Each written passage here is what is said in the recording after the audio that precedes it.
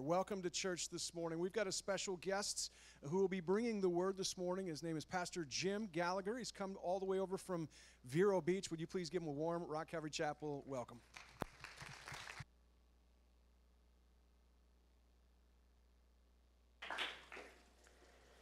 Got to see if I can manage the microphone. I struggled last service, so the on switch was difficult for me.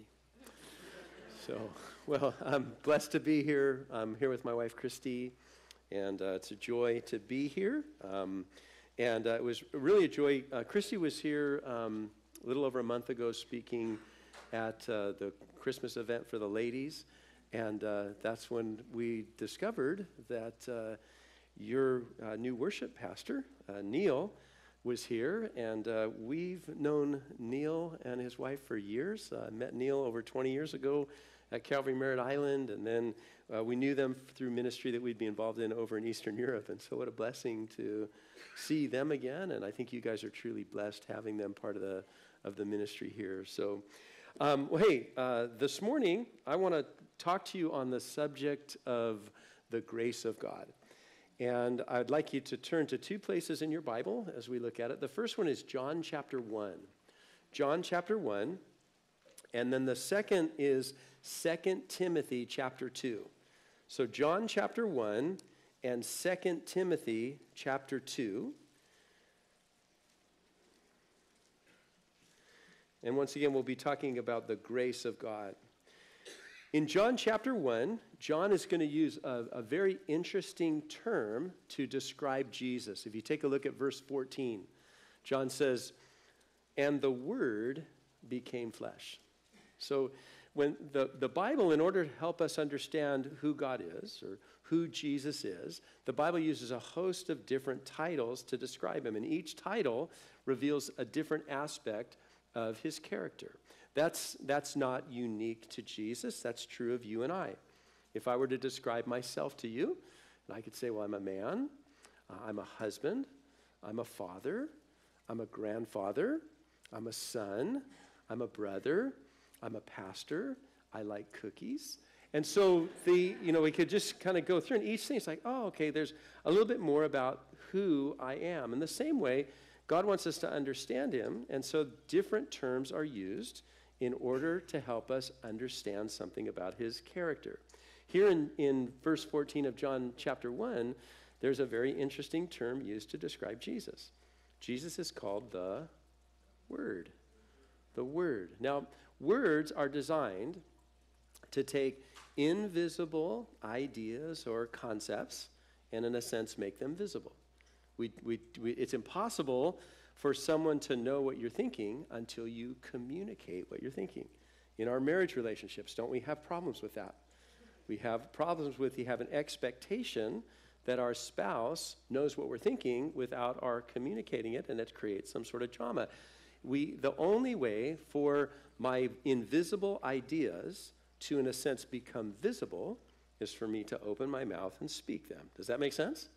So we have the invisibility of God, or the distance, the unknowableness of God, and that is made known to us in the person of Jesus Christ. God spoke to us in the sending of his Son. And so John says, he says, the Word, the visible presence of God, became flesh, and he says, and then he dwelt among us. He lived with us. And John says, and we beheld his glory. That word beheld, what's a synonym for the word beheld? What's a synonym for that? See, or in past tense would be saw. We saw the glory of God when we looked at Jesus. We looked at Jesus and we saw what God was like. And then John tells us the first thing, the thing that struck him most about God when he encountered Jesus. Verse 14, he says, we beheld his glory, the glory of the only begotten of the Father, full of what? Grace. When I saw Jesus, that was the visible expression to humanity of the invisible God. And when I met him, I realized God is a God of grace. Now, grace is we might say it's like a pregnant term. It's so full of life. It's one of the biggest theological concepts in your whole Bible. The word grace is a word that might best be just defined by looking at it from two different perspectives. You could look at it from the perspective of the recipient, and you could look at it from the perspective of the giver, right? So we just celebrated the Christmas season. And in the Christmas season, you experienced both ideas of that, right? You were the recipient of things, and you were the giver of things. Grace from the perspective of the recipient is unearned favor. You open that package, you're like, oh my gosh, no, this is too much. Like, oh, I don't deserve this. You thought of me and you got this. Well, the grace, God's grace in the sense of as a recipient is, God, I don't earn your love. There's nothing that I could do to make you love me, God. It's that unearned favor that we have with God. But maybe a better way to understand grace is not to look at it from the perspective of the recipient, but the perspective of the giver. And in that case, we might define grace this way. Grace is the giving nature of God. That God, by his very nature, is giving. In other words, God looks at humanity, and God looks at the human condition, and it is in the very nature of God to want to meet humanity in our weakness and provide what's missing. That's the very heart of God. God looks out at humanity. The storyline of the Bible, it unfolds very rapidly. The Bible opens introducing us to God. Then we're introduced to man. Then we're introduced to conflict between man and Satan. And we're introduced to sin entering the world. And as the moment that sin enters the world, the grace of God is enacted. And the very moment that sin enters in the world, God enacts a program in order to meet the needs of fallen man by bringing the Savior into the world. Genesis chapter 3, we've already been introduced to the plan of God to redeem humanity back to himself. It's the heart of God to meet the needs of fallen human beings. That's what grace is. Now, this grace is something that is talked about often within Scripture. Listen to some of the adjectives that Bible writers use to describe the grace of God.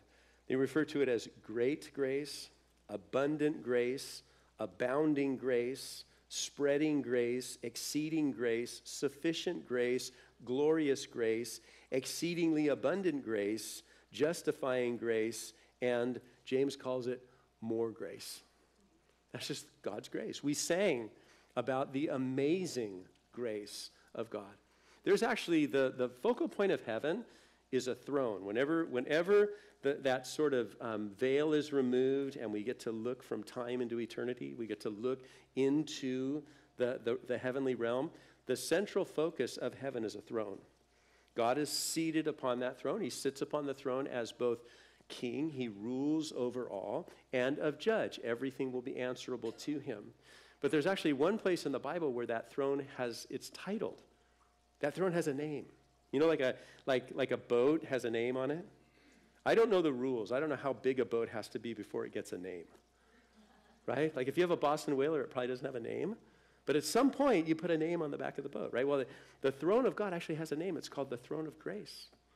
And flowing from that are streams of grace. Because God in his very nature looks at the condition of humanity, and God wants to meet us in our weakness. I'd like you at this point to turn over to 2 Timothy chapter 2. And as you're turning there, Timothy is the pastor he's a young man. He's a pastor of a large and tremendously impactful church in the first century. In fact, the church in Ephesus is one of 3 churches in the book of Acts that is a focal point and is set as a pattern. And the church in Ephesus had a tremendous impact upon their whole community for the kingdom of God. And not only did they see numerous people come to saving faith, but they actually saw the culture of Ephesus begin to be transformed. People's lives were changing. The very economy in Ephesus was changing because people were meeting Jesus, embracing kingdom values, changing their lifestyle, and it impacted the culture. This repeated itself in at least 7 other communities. There are at least 7 churches in the New Testament that all birthed out of this church in Ephesus. So it was a tremendous work that God was doing. Like anywhere, the more influence the church has upon the community, the more resistance that ultimately arises from those that are opposed. So here we have Timothy. He's a young man. He's standing in big shoes. He's got a huge responsibility, and there are things in that are causing him to realize his weakness and his inabilities. And we'll take a look. 2 Timothy chapter 2, verse 1 reads this way. You therefore, my son, what's that next phrase? Be strong. And he says this, be strong where? In the grace that is in Christ Jesus. Timothy, here's the solution. You're facing this challenge. Here's the solution. You can be strong in the grace that's found in Christ Jesus. Now, this word strong, it's that very well-known Bible word, dunamis, speaking of the unstoppable power of God. But the form that this word is written in is not a word that's just talking about the strength itself, but it's talking about a person being strengthened by that. There's a difference between something being strong and something having the ability to strengthen you. I'll try to illustrate.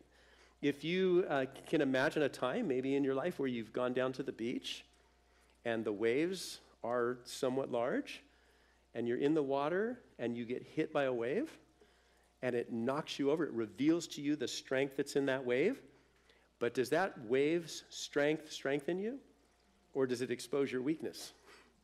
Right? You get knocked over, knocked upside down. You can't find the top. You're trying to get air. You're covered in sand. You come out of the water and you're like, I will never enter the ocean again in my life. This is a horrible experience. Right? Now, I actually know people that is their experience. I've seen people. I was sitting years ago. I was at Sunset Beach on the North Shore of Oahu. The waves were huge, and I watched this woman walk down to the water, and she got what she thought was a safe distance from the water, but the waves were so large that the force of them was coming up, and it was almost like the waves had hands and grabbed her by the ankles. She fell on her back. She got sucked into the waves and flipped over and back up on the beach and back down, and it was just like it went 3 times before finally she was able to crawl. She was covered in sand, and I think this woman probably moved to Kansas. Okay, like this, the safest. So you get the idea, like there's strength in that wave, but does that wave have the ability to strengthen her? Here's when Paul says, be strong in the Lord, or be strong in the grace that is in Christ Jesus, the word he uses, he's saying, actually be strengthened by this strong grace that belongs to God. God's grace has the ability to actually strengthen us in our weakness. Now, I want to basically present a premise. I want to look at it from 3 angles. The premise is this, that the message of Christianity, the message of the Bible, exposes human weakness. It exposes human weakness. The first point in that would be this.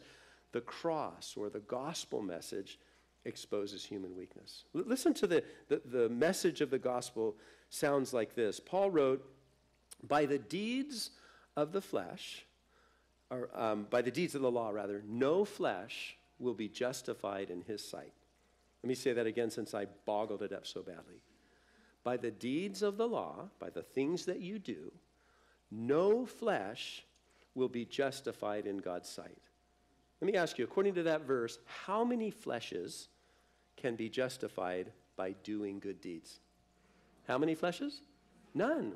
No flesh. And the reason for that is the Bible says that we have all sinned, and because we've all sinned, that we are all unrighteous, that there are none who are righteous. Jesus used a vivid story to illustrate that. Jesus said this. He said, it would be easier for a camel to go through the eye of a needle than for a rich man, the best of men, to save themselves. Easier for a camel to go through an eye of a needle. Can you get a camel through an eye of a needle? I think, and it's not like I practice this on a daily basis, but I think it's probably pretty tough to get a piece of thread through the eye of a needle. Putting a camel through the eye of the needle. And so his listeners respond to him and they say, Jesus, who then can be saved? If the best of men would be easier for a camel to go through an eye of a needle than the best of men to be saved, they said, who then can be saved? And Jesus said this, with man, it's impossible. But with God, all things are possible. What does impossible mean? Now, if you look at social media, you might think that impossible means I'm possible. That's not what it means. That's the exact opposite of what it means, okay? It is the verb possible. It means something can be done with a negative prefix that negates the ability of the verb, okay? It's kryptonite.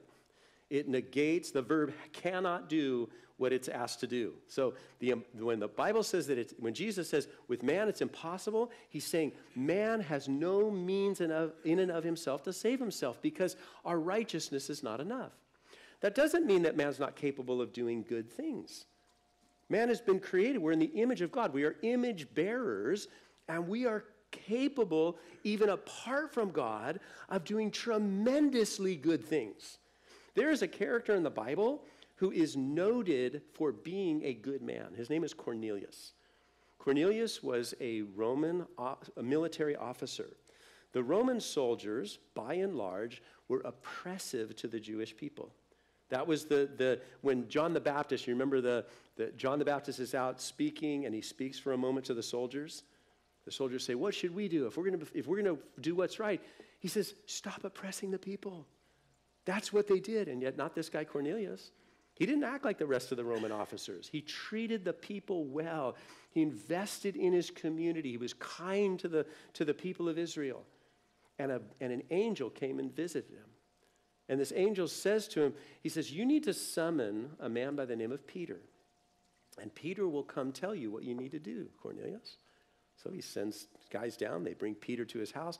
And Peter comes into his house.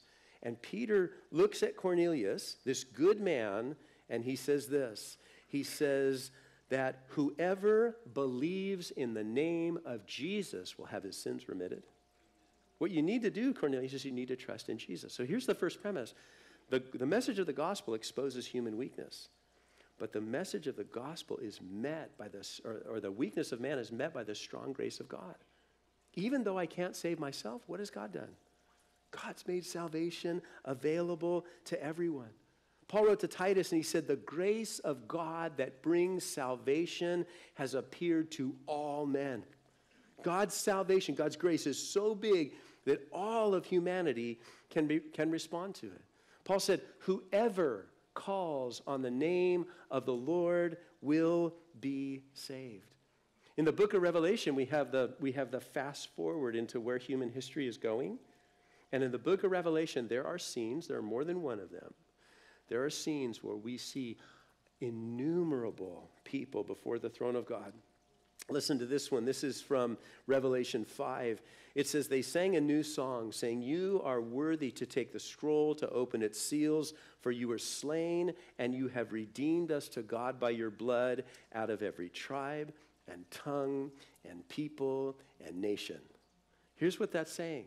That's saying that human weakness, incapable of saving ourselves, was met by the strong grace of God at the cross. And this grace was so strong that from every tribe and every people and every nation and every tongue, people have called upon the name of the Lord. And there are innumerable people standing in heaven before the throne of God whose human weakness met strong grace and they were saved. That's powerful, isn't it? Jesus believed this grace was so strong that he commissioned a handful of people who were filled with inability, and he said, go into all the world and preach the gospel. Go to every people group. The word, when it says to make disciples of every nation, the word nation is the Greek word ethnos. It means of every ethnicity in the whole world. Go everywhere and make disciples of every nation. And Jesus said this on another occasion. He said, the gospel of this kingdom must be preached to the whole world as a testimony, and then the end will come. He believed that this grace was so strong that by a handful of people with all of their inabilities, that when they proclaimed that message all over the world, people would come to faith in Christ. Isn't that amazing? And this grace is not just something that is like for the whole world, but it's something for each of us. Not only does the Bible say, whoever calls on the name of the Lord will be saved, but the Bible says this, if you confess with your mouth the Lord Jesus, and you believe in your heart that God raised him from the dead, you will be saved. Isn't that amazing? Human weakness meets strong grace. Here's our second point. Our second point is that our attempts to walk with Jesus expose our weakness. Remember the story when Jesus comes to Peter and he says, Peter, all of you are going to be made to stumble because of me. And Peter says, no way, Lord. Not me. I'll never stumble. All these guys might deny you, but I would die for you, Jesus. And I believe that Peter was sincere. Peter's not lying. He really, really would. He's like, I'll die for you, Jesus. I left everything to follow you, Jesus. I'm committed to you, Jesus. He wanted to do what was right. But then we follow the storyline a little bit, and they go into a garden. Jesus commissions them to pray. He goes farther into the garden, and he comes back, and these men that have been commissioned by him to pray, what are they doing? Sleeping. And Jesus comments on it. He says, the spirit is willing, but the flesh is what? Weak, human weakness. You had a desire, Peter, you want to do the right thing. And very often in my Christian experience, I have that same sort of desire that Peter expresses. I think, Lord, I want to be pleasing to you. But then things expose my weakness. I want to be pleasing to Jesus in my private life, part of my life that nobody else knows about, and I find myself struggling. And I want to be pleasing to Jesus in my married life with the person I love more than anyone else on the planet, and yet I say things or do things that hurt her feelings. And I want to be pleasing with my children. Let me ask you, does raising children expose human weakness? There might be nothing more exposing than that. You want my wife, our oldest son. He was a. If we go backward, he's an amazing adult. He was a good kid. He was a tough toddler, right? I mean, just challenging. And at one point, my wife looked at him and she said, "You are turning me into someone I never wanted to be." Right? Now, again, it's not his fault. It's just that challenge of raising him exposed the weakness that was in her. And so we have these things. We want to do what's right. We want to, at the workplace or within the community, and we want to do the right thing. But interaction with others and the way people treat us, and we find ourselves just failing over and over and over again. Our attempts to follow Jesus expose our weakness. And what they're actually exposing to us is that there are elements of our relationship with Christ that have not been developed in us yet. Okay? So if I'm agitated by the way you are acting towards me or reacting to me, then it's revealing that there's something that has not yet been developed in me. I'm missing something. That's like God's exposing, okay, well, this is the work that I need to do in your life. There's an element of patience or of kindness or of love or of mercy that's missing within me. In my private life, if I stumble into an area of sin, there's an element of sanctification or personal holiness or desiring to be pleasing to God in all things that hasn't yet been developed in me. So it's exposing my weakness.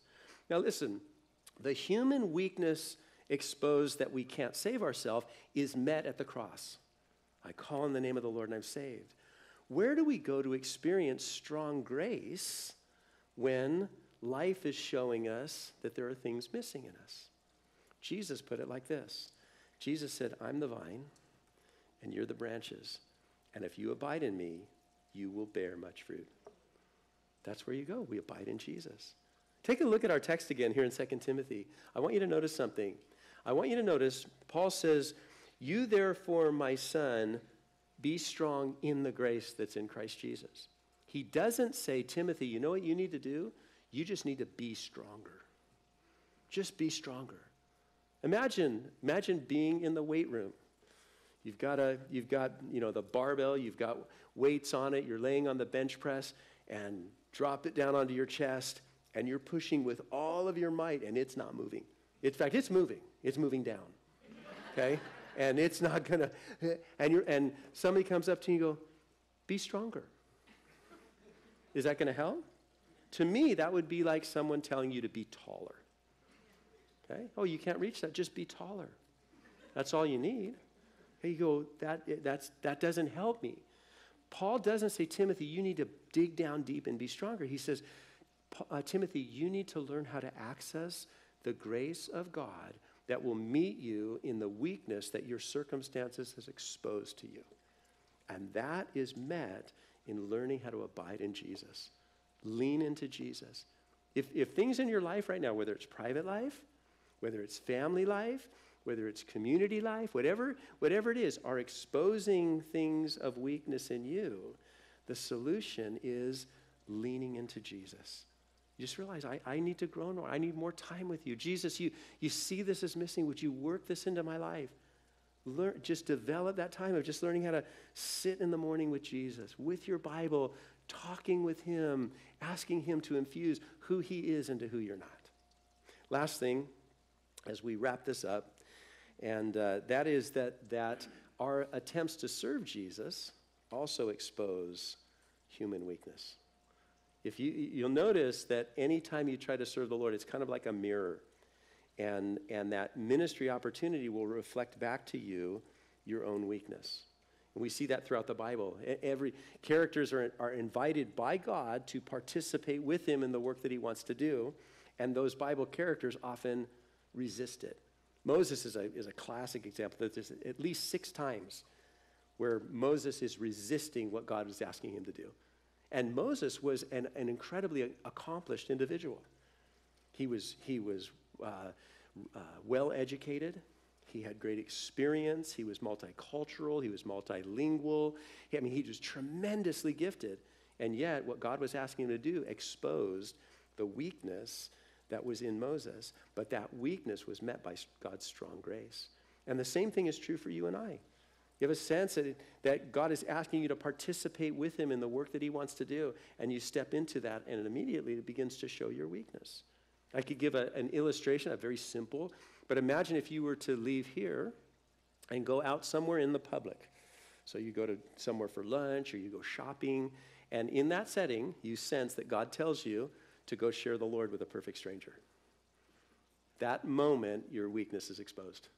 Suddenly your head is filled with voices telling you all the reasons why that's a really dumb idea, right? You can't do that. You don't know what to say. What if they ask you this? As if this person is the deepest theological thinker that's ever lived on the planet, and they're going to ask you a question you can't answer. But all those things race through our brains. It exposes our weakness. Now listen, the strong grace of God in the cross meets human weakness, and we can be saved. The strong grace of God is met in abiding in Christ, and things that don't exist in us are produced in us as we follow Jesus. And listen, the strong grace of God is met by the outpouring of his Spirit to equip us to do what he asks us to do. Last point, and we'll wrap. In the Christmas story, you remember when the angel comes to Mary, and the angel says, Mary, you're going to have a child. This child is going to be a king. He's going to sit upon a throne, and he's going to rule over a kingdom that has no end. And Mary, if I can just imagine any parent, and an angel comes and says, your child's going to be a king. And you're like, I knew it. I knew it. My child's so smart. Like, he started crawling. He was only 4 months or whatever. You know, like we all think our children, my grandsons are, but we all think like they're super special, like somehow humanity's been altered in this one. And all this potential, right? That's what we think. Imagine an angel coming to you and saying, your child is going to... You say, Mary does not respond to that. She doesn't say, a king? Really? My son? Oh, I knew it. She says, how can this be? I've never known a man. What God was asking her to do is impossible. It was impossible because she was a virgin.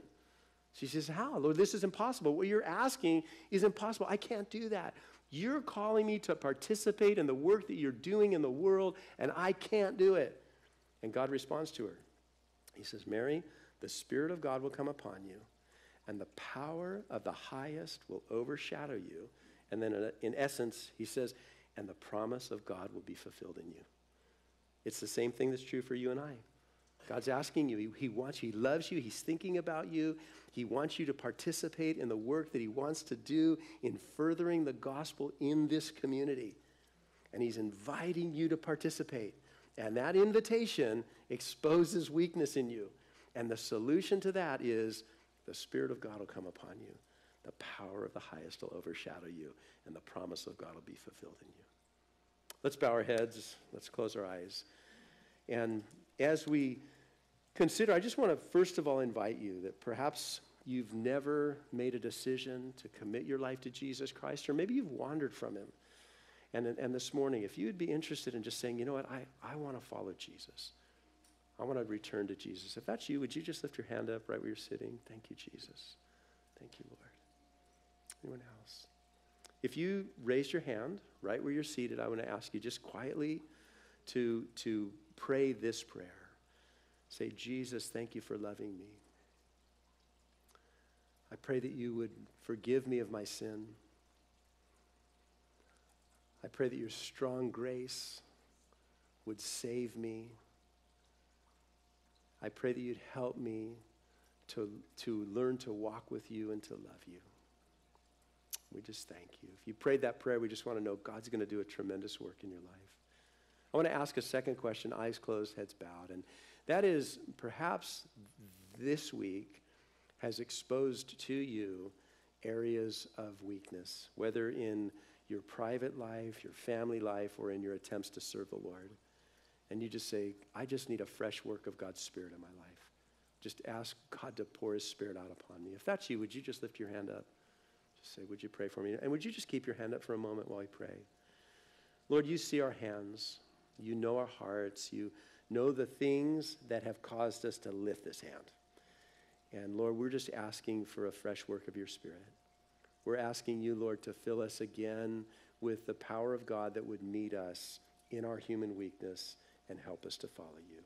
In Jesus' name, amen. Amen.